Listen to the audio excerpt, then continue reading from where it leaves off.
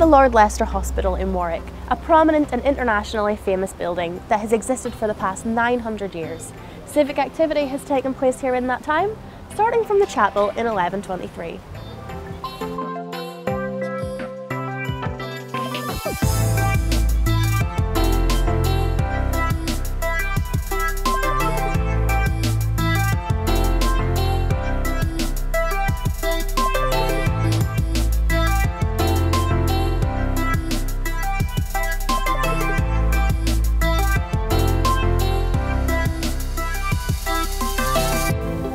Over the ancient west gate into Warwick, the chapel of St James the Great was built as a chantry chapel by Roger de Newburgh, the second of the Norman Earls of Warwick. However, the building fell into disrepair and was rebuilt in 1383 by Thomas Beauchamp, the 12th Earl. It was then gifted by King Richard II to the Guild of St George. The walls and foundations of the chapel were built in 1383.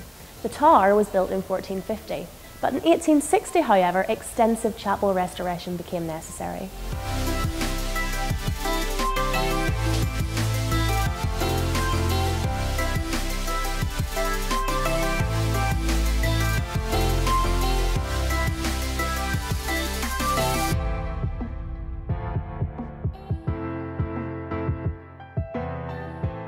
This is the Great Hall of the Lord Leycester Hospital. It dates back many years. It dates back to about 1383, so it's nigh on 650 years old. We've had banquets and weddings in here for nigh on 700 years, non-stop, and we still have a function here today. And nearly every weekend we have a wedding or whatever, a banquet. It's been in constant use for nigh on 700 years. And it's beautiful. It's a great place to have those events. Yeah, it's terrific. When it's all laid out with flowers and tables and table plans, etc., it looks really great.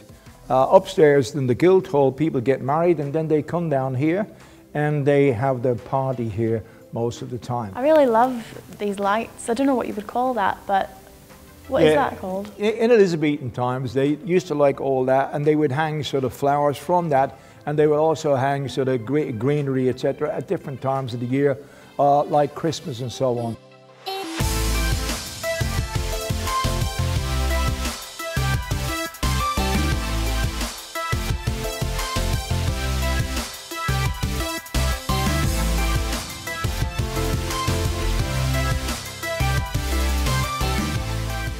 The Guildmaster Thomas Oaken decided that he needed to act quickly to save the buildings. And so he very quickly drew up documents that transferred the buildings, the chapel, the Guildhall, the Great Hall, the courtyard, and now the Master's house as well, where he lived. He transferred all the buildings to the burgesses of Warwick, and now they owned the buildings. And so they could escape the buildings being seized by Henry VIII. So from 1571, you've had ex-servicemen living at the Lord Leycester. Could you tell us a bit about them? In 1571, Robert Dudley, Earl of Leicester, acquired these buildings and set up a hospital for wounded, aged or infirm soldiers and sailors of the Elizabethan era.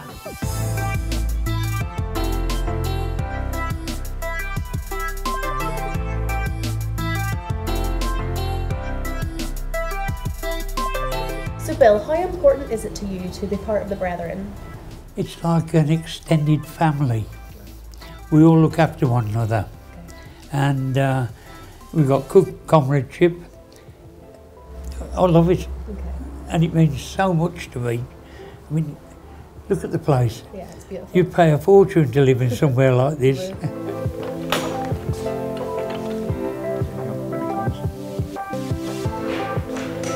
So we're in the Guildhall now. This is the Guildhall. It dates back to the Civil War times. It was put here for the guilds of Warwick. There was 3 guilds, the Guild of St George and the Dragon of England. They were joined from St Mary's Church round the corner by the Guild of the Holy Trinity and the Guild of the Virgin Mary. They were very sort of monastic, priestly people under the care of Rome at that time. They built this area here. Well, Warwick the Kingmaker built it around about the time of the Civil War. If you have a look around, you'll see artifacts here from the brothers over the centuries.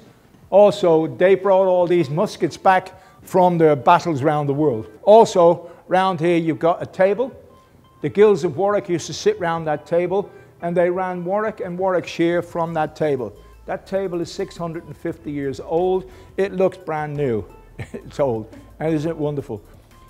The walls are so thin that people used to listen to marriage breakups and dramas inside the house, and they got underneath the eaves, and that's where the word eavesdropping came from. So this chair has a particularly royal pedigree, I believe. Yeah, it belonged to King James I of England, who was King James VI of Scotland. Now, he was the guy that changed the Bible from Latin to English. We all call it the King James Bible. He came here and was in the Great Hall in 1617. It was just after the gunpowder plot, and the Catholics and Protestants were jumping up and down as usual, and he was a bit worried about getting assassinated. It's nothing new today with all the troubles we have. But King James, he used to wear padding all around him, so as he was afraid of being stabbed in the street. So he wore all this padding around him. So because he wore the padding the whole time, even at dinners and so on, they had to make a wide chair for him to sit on. And he would sit on that chair at the banquet.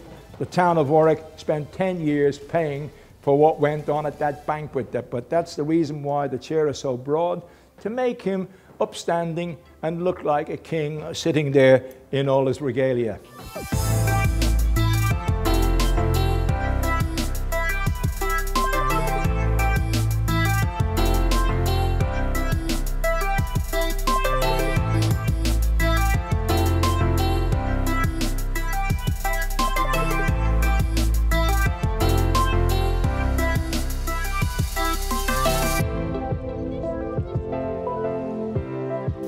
So these are iconic medieval buildings. How are you going to ensure that they stand into the next century? Almost 5 years of fundraising, but the hope is by that date we will have raised the money that we can do what the Victorians did 150 years ago and really do what's needed to conserve and protect this place so that it stands strong and proud into the future.